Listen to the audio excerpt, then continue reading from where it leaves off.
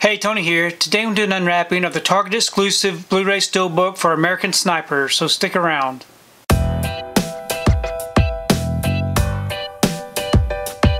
So today I wanted to do an unwrapping of American Sniper. This right here was an only Target Steelbook featuring the Blu-ray, the DVD, and the digital. Here's the front and here's the back.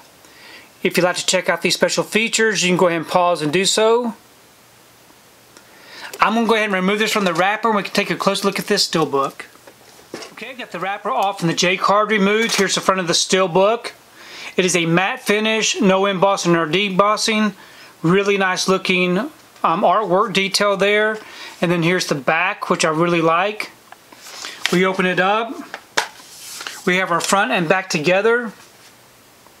Now this did come with a digital code, and we have our two discs. We have our Blu-ray disc here with no disc art, and we have our DVD disc here with no disc art. But we do have some inside artwork, and overall I think this is a really nice looking Steelbook. So this is a really old Steelbook release and I never did open up until now. I've been wanting to see American Sniper again and thought it would be a good time to open this release.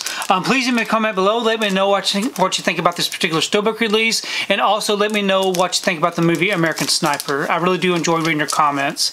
If you like what you saw here today, please give it a thumbs up and share the video.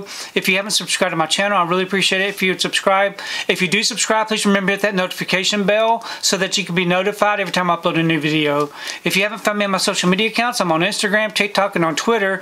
And if you'd like to find out what I've been watching, you can find me over on Letterboxd. I do have links below. But thanks again for watching, and we will see you next time.